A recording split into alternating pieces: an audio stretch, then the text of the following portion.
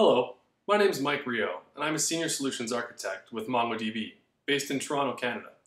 And I'm here to take a few minutes of your time to talk about MongoDB Atlas, MongoDB's fully managed database as a service solution.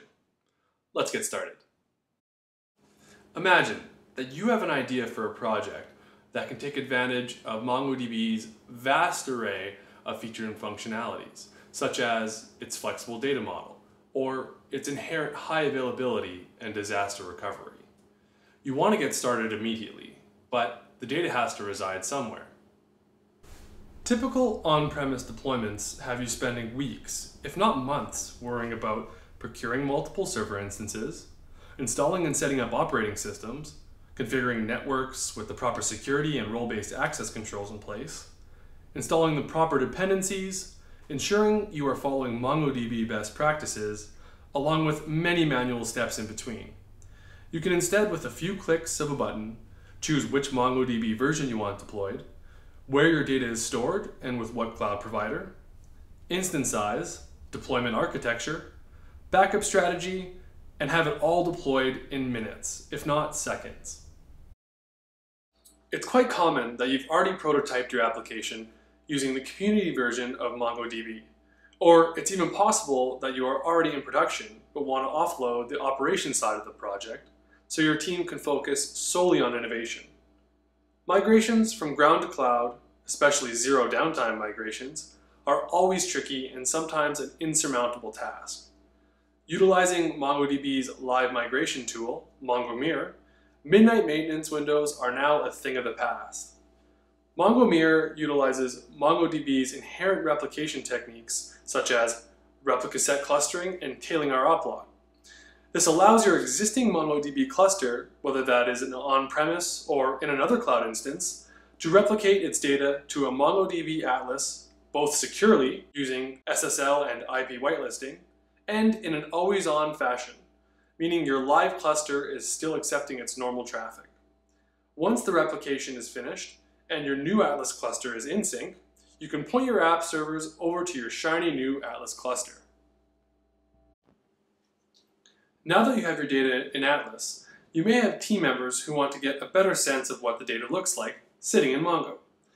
You can point a Mongo shell and run some queries, sure. You could also utilize Atlas's Data Explorer to visually explore your data and run queries and get responses immediately from your database. Another useful feature of Data Explorer is that you can view information about your indexes, including index usage statistics. This will help you keep your databases lean and efficient. Now that you have an application running against your Atlas cluster, you probably want to see how it's performing.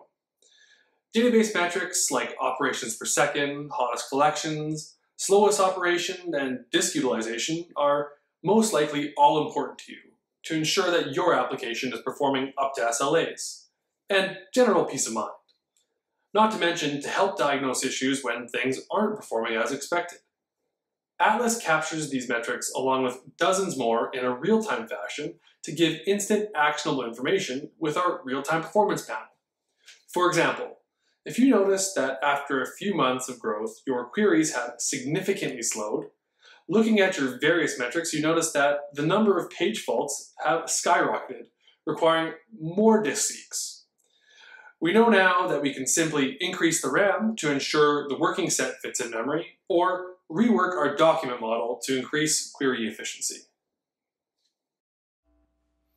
Of course, you can't have eyes on all of the metrics 24 hours a day.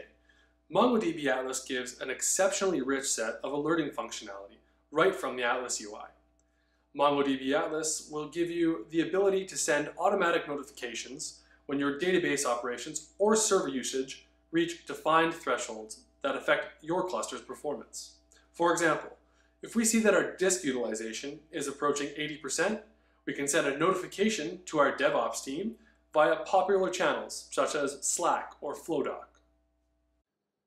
Okay, so now we have data in our MongoDB Atlas cluster, and we are about to go into or just started production. We understand that if we lose data due to corruption, catastrophe, or otherwise, our business is going to lose revenue.